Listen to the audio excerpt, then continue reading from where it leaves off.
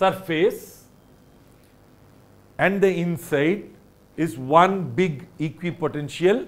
Well, the surface is equipotential surface, the inside plus the region plus the surface together will be called overall region. The whole conductor is a equipotential region. Okay. Now, if I took this and I had a point charge here, Q, and we want to find the potential here. Actually, if we knew the potential there, we can quickly find the potential here.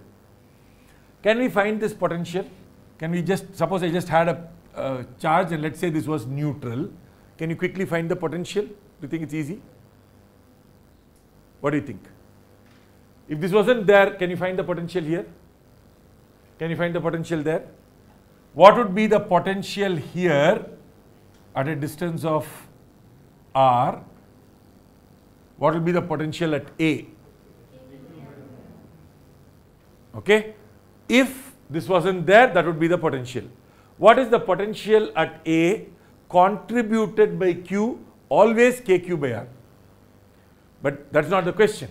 Once I put this guy, it's a conductor. If it was an insulator, uncharged insulator, what will be the potential at A? It will continue to be KQ by R. But suppose it's an uncharged conductor. But why do you think that should bother A? Should it bother A? Should only bother things inside. No, how can it bother things outside? Because the moment I put a plus charge, you're going to have a lot of negative charges and some positive charges here. Right? Now, if I have some negative charges here and positive charges there, this causes a whole bunch of field lines. Earlier field lines which are going like this are no longer going like that. Fields everywhere have changed. Right? Since there's a change in the field, there is a, if you walk from A to infinity, all along the path the field has changed. Why do you expect the electric field integral to remain the same? It won't be the same. So the V at A has changed. It's a new V at A. Okay. Similarly, you can't then use this point and say potential there is KQ by this distance. Why? Because all these fellows will also contribute. But if I could have argued that these surface charge distributions, let's think of it as Q1, Q2, Q3, Q4, and I want to know potential at A, I can write potential at A as the sum of everybody's contributions. It's a mess, but I can write it.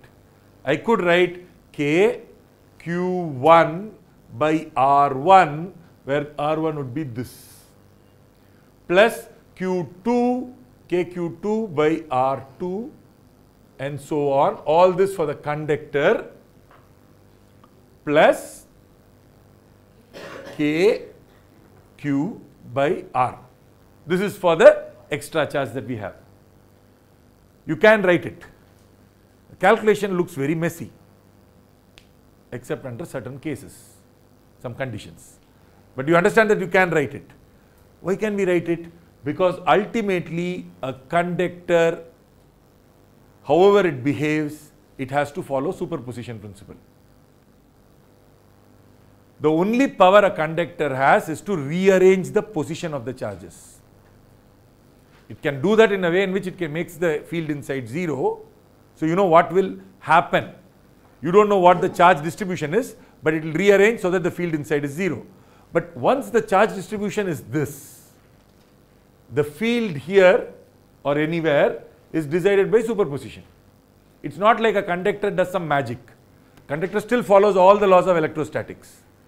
One extra bit that we'll have to worry about a conductor is it has the ability to rearrange the charges that it has. That's all. That's the only extra power a conductor would have. Is that good enough to be able to make this 0? Yes, it turns out it's good enough. And because it rearranges, we don't know where the charges are. But if I thought about a small conductor like this or a small conductor like that, and I put a charge Q, Okay, it doesn't matter what the shape is. So let us take this random shape. It is going to take this charge and place it like this, right? If I ask you the field here, we don't know, because we don't know how the distribution is. If I ask you the field very close by, we do know it is sigma by epsilon naught, except we don't know what is sigma. But if I ask you the field here, far away, what would the field be? It will be kq by r, because all these things are so close that it still behaves like a point charge, because whatever it did for rearranging, it never managed to produce charges. If it has q, it is still q. And if all of them are equally far away, because they are quite far away overall, so then it is still kq by r square will be the field and kq by r will be the potential. Because from here to infinity, it still behaves like kq by r square. So therefore, it is like a point charge for a small enough conductor if you go far enough. Okay, so conductor doesn't behave very differently except for placement of the charges. Understood? Okay.